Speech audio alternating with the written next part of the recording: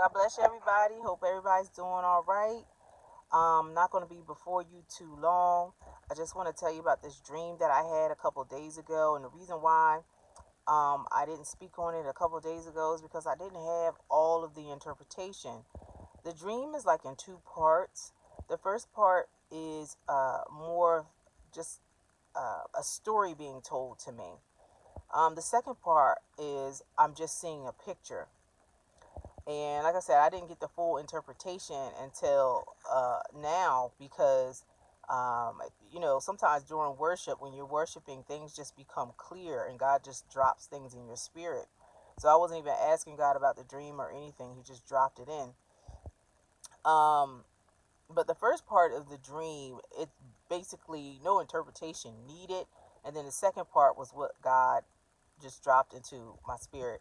So the dream goes like this. I'm I'm I'm asleep, and God is just speaking to me about a parable. It's just like a story. So and what He was saying was that there was a man. He went out to the field and he harvested his crop. He harvested his crop, and it was an expected crop. You sow, let's say wheat seed. You're expecting wheat to come up, and he got a harvest, and it was a good harvest. He was happy with the harvest, but he went back out later on. I don't know if it was that day or a week later or whatever, but he went back out and realized there was a whole nother second crop that came up, and it was just said it is a bumper crop. It is a bumper crop. Um, then the second part of the dream, this is the part I needed, the interpretation for. The second part of the dream, there was I was looking at a field, and I was looking at this huge crop circle, and that was the end of that dream. So the first part of the dream is very self-explanatory. God is just saying that those of you that have sowed, those of you that have put out your time, put out your giving, put out love, kindness. You were there for people. Those of you that have just sacrificed. You've been long suffering.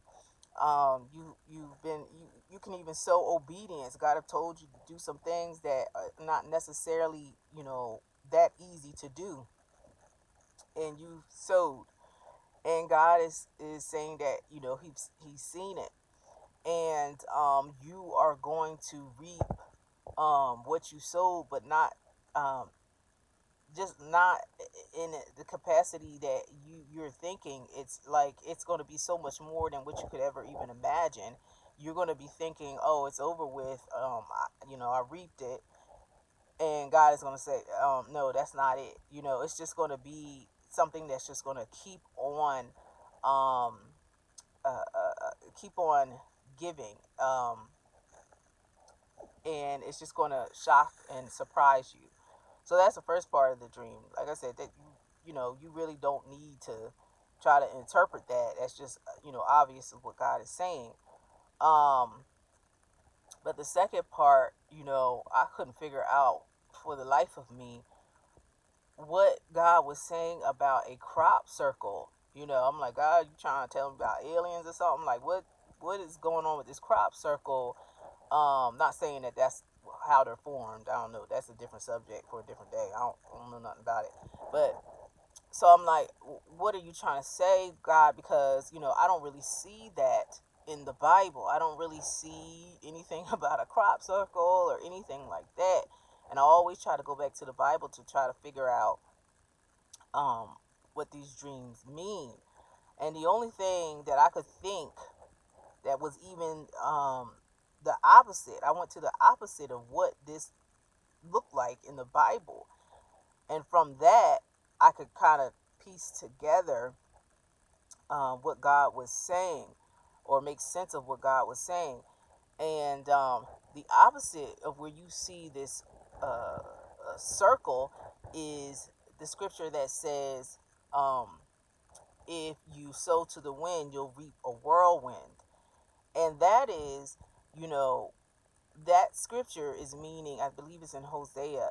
That scripture means that, you know, you are just sowing to the wind. Like you are just, um, you're not paying attention to your life. You're not paying attention to the will of God. You're just doing what you want to do in order to get where you want to get. So basically, it's just like, well, you're just sowing to the wind because it's going to come of nothing. And what it's really going to become of is um, destruction. Because if a whirlwind comes, when I hear whirlwind, I think of a tornado. If a tornado comes, you there's going to be mass destruction. And so that would be the opposite of what I was seeing, which was a uniform crop circle. So the opposite of that is that you would sow, um, good things. And some of you have sowed patience and kindness and love, and yes, even money. You've given, you've done, you've been long suffering. You've sowed so much goodness and kindness into the world that God has said you done sowed yourself into a circle. God has said the stuff that you have sowed is coming right back around to you. And so this is what the circle means, is that, you know, the negative of that would be you have sowed, you have sold to the whirlwind, where there's no uniformity, that everything is just will be out of place and all crazy. But a circle is, it's basically that saying is that which what goes around comes around. And so you don't went around and sow goodness and kindness into the world. You've shown the love of Jesus, and now that same stuff that you have been sowing, that same positivity that you have been sowing, is now coming back around again into a circle.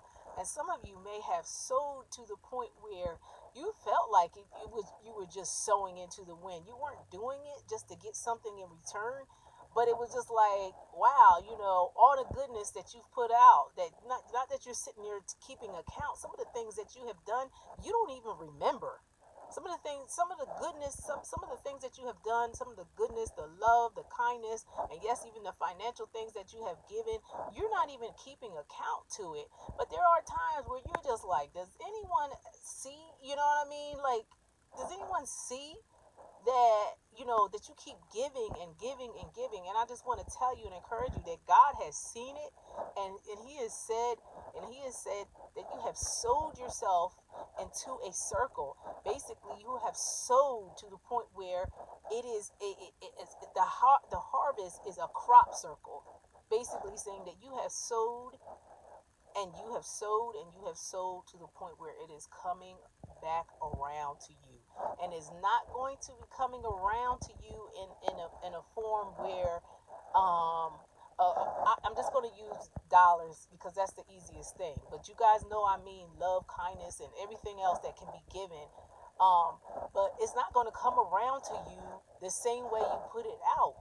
It's going to be a bumper crop. It's going to be a double harvest. It's not going to be, okay, I sold $1, I'm getting $1 back. It's not going to be like that. It's going to be so much more than what you thought that it could possibly be.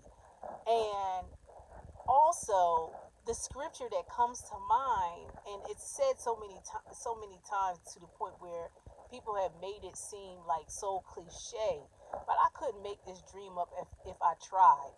And the fact that, people say that it's an alien that landed on the, I'm not saying it is or ain't, I'm just, but I'm just saying that people say that it's an alien that land, a spaceship that land on it, on the crop circle, that presses down the crop. It presses down the wheat so it becomes compacted. And so the scripture that comes to mind is that famous scripture that everybody quotes, that it's pressed down, like that blessing is coming pressed down, shaken together, and running over. I'm paraphrasing, but it's coming pressed down. it's going to be. You ever see something that, when you go to the store and it's saying concentrated, you know that you only need a little bit of that stuff because it is so concentrated. It is so just, it's not the normal stuff. I'm thinking about dishwashing liquid or laundry detergent. And it says concentrated. It means that, you know, you can even mix it with water. You use a little bit, like if you have it like concentrated juice, you can cut it with water because it's so concentrated and so rich. God is saying that's what it is going to be with you. That's what it's going to be with you, is that it's going to be super concentrated. Whatever this blessing or whatever it is that you done sold, whatever it is that you done sowed, you know what I mean? And I'm even thinking about what comes to mind is that those times where other people were being blessed and when other people were being blessed and it blessed you that they were blessed. When other people were being blessed, when everyone was getting basically the dream that you had in your heart, you were genuinely happy for them. And God is saying that the things that you desired, the things that you have desired, and you sowed, you were happy for people when good things happened to them, and you prayed for people, and you went in when bad things happened to them. You didn't sit there and be like, ha ha, that's what you get, ha ha ha, misery love company. I ain't got nobody, and now you ain't got nobody. You wasn't like that. You got in there with that person, and you were a confidant, and all that stuff, that you've put out, all the giving, all the time that you spent and you took out. It could be any, it could be anything. It could be your own kids. It could be, all the giving that given to your kids, or even the things that you've done on work, your profession, where you went out your way. You ain't have to stay extra and help that person or whatever it was. God is saying that this is the time when you done sold yourself in a circle and it's coming right back to you. And you, half the stuff, you didn't even keep account. You just did it. You didn't tell anybody. You just did it because you had the love of Christ within you and because you wanted to do it. All those times when you went in the store and you paid for somebody's groceries, or you paid it forward and stuff like that. People think, oh, that's just whatever little stuff and da da da. You think God don't pay attention to that? You're just like the man Cornelius. I believe it's Cornelius in the Bible, um, where it says that his giving had went up before God as a like a memorial that went up before God. You think that God don't see that the stuff that you've been doing, that hasn't gone up before him, that he hasn't seen it? God is not mocked. What you sow, you shall reap. And so, I don't know. But I just, well done to those who have, sowed, and not sowed to get something. God know if you sold out of your, you sowed because that's just who you are. God knows the difference. So